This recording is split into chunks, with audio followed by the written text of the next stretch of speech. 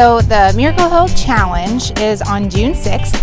It's different than any of our other events because it's an outdoor event that includes family, your friends, children. We have a 5K, we have a fun run for little kids, which is a mile run, and we can have people cycle anywhere from 20 miles up to 100 miles.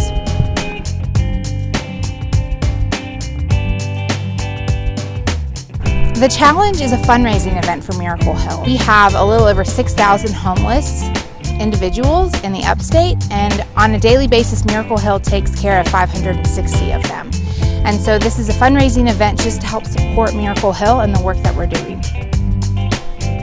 We utilize volunteers in so many different ways. We have volunteers who help us along the Swamp Rabbit Trail with our 20-mile bicycle ride. We have volunteers who help cheerlead and encourage the runners on our 5K course.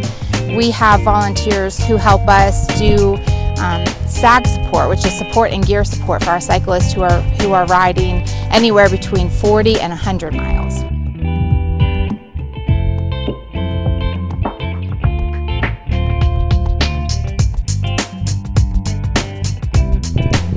It's really simple to join us for the Miracle Hill Challenge. The cost for the 5K is $25, and that includes great snacks and of course the run and a t-shirt.